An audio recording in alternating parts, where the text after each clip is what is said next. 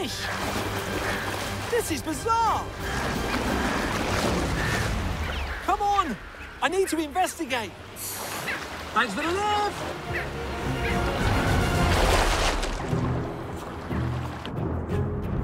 These are large predatory fish called Trevally. It says here that they usually eat squid, crabs, and other fish. I don't want to add myself to that list. I'd better get back to normal size.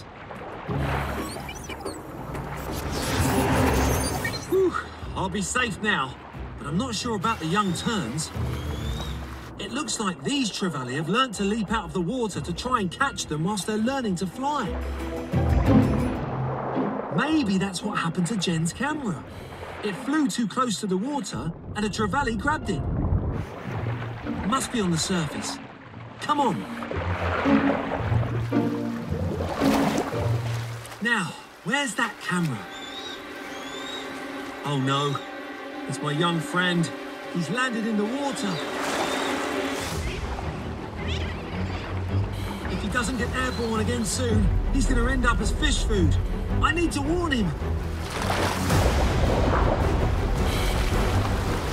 Oh, there's no time to rest.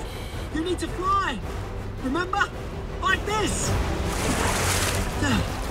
Go on. You can do it. Keep going. You're nearly there. Oh. Come on. Yes. Phew. Oh, that was close.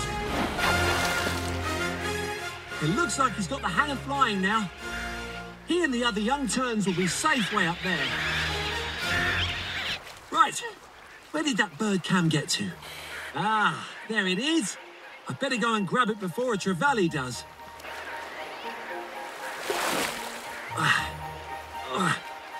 Got it. I'd better call Jen. Jen, I found your bird cam. You'll never guess what happened to it. What, Andy?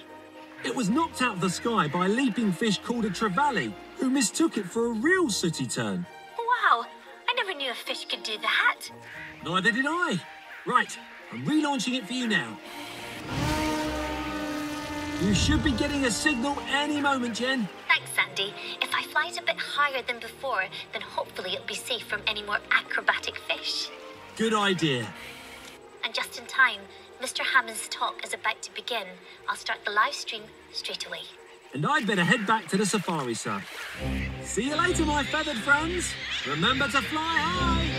Let's all go on Andy's Aquatic Adventures.